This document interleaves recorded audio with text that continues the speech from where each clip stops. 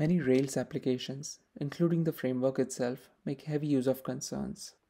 But if you're just getting into Rails, they can be pretty confusing to understand. Why do we need concerns? How do they work? And when do we use or even not use them? When I started learning Rails a few months ago, concerns were one of the topics that took a long time for me to understand. The API documentation doesn't help either. It starts with the assumption that the reader is already familiar with the problem they're trying to solve and goes on to provide the solution. It only adds to the confusion. This video explains why we need concerns, how to use them, and how they can help you write better code. So let's take a look at the problem concerns are trying to solve. Here we have two models, post and comment. In addition to the code specific to them, both of them contain the code that handles their visibility. The post class has visible_to attribute, isVisible instance method, and countAllVisible class method. The comment model also has the similar properties and methods. In addition to these two, there could be many other models that need to control their visibility, and it would be nice if there was a way to abstract all this code. Using a concern, you can extract the common logic from different classes into a reusable module. So the next question is, what is a concern? A concern is a module in Ruby that extends the active support concern module. They allow us to include modules with both instance and class methods. So instead of having one big class body, a concern lets you extract the implementation of a class or module in coherent chunks. As an example, here is a taggable concern. You can see that it marks itself as a concern by including the active support concern module. A concern provides two blocks, included and class methods. Any code inside the included block is evaluated in the context of the including class. For example, if post includes taggable, any code that's inside the included block will be evaluated as if it was written inside the post class. You can write class macros here, such as validations, associations, or scopes. Any methods defined here become the instance methods on the including class. The second block is class methods, which defines the class methods on the including class. So any method you add here will become a class method. Instead of the class methods block, you can also create a nested module named class methods and create your methods here, which will become the class methods on the including class again.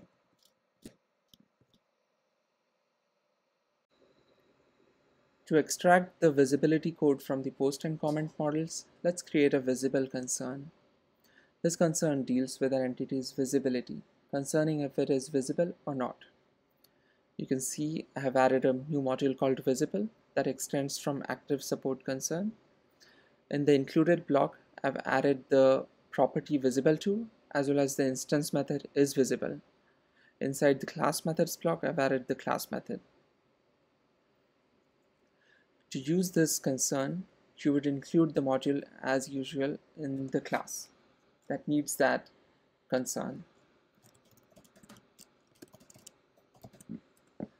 Now, after including this concern, the comment class gets the property, instance method, and the class method. So we don't need them anymore here. So let's get rid of that. Deleting code is always nice. So let's do the same for the post class now. So before that, I've added a test so we can make sure it still works after including this concern. So inside the test class, here we created an instance of post. We make sure that we can set and get the visible_to property, and we can call the isVisible method and the countAllVisible class method. Here we are calling it on the post with a capital P. So we'll include the visible concern. For that, let's just run the test so we can make sure our changes won't break it. And you can see the test passed. So let's include our module or concern. And let's get rid of the attribute. instance method and the class method.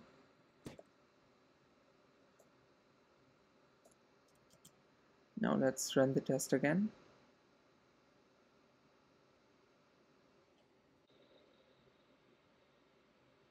And it passed.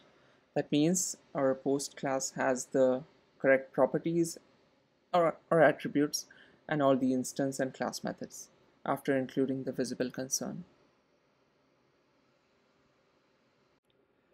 Now you might have a question. What's the point of all this? If you're just trying to abstract and encapsulate some common behavior, can't we simply create a new class? And you'd be right. You can create a class like Visibility Manager and use it like this. But if you compare both the pieces of code, one that uses concerns and one that uses the third object, you'd find that the one that uses concerns is much more readable. I find that concerns are many times just the right amount of abstraction compared to creating intermediate classes. All the methods are right there on the primary object, and you don't need to introduce an object like Visibility Manager to access the shared code. So that's what concerns are, a way to group related methods together while still living under a single class. They make your code more readable. Alright, I hope this helped and now you have a better understanding of concerns in Rails and how they work. If you liked the video or have any feedback, please let me know in the comments. I've shared all the code examples on my blog post, which is linked in the description. Thank you. Bye now.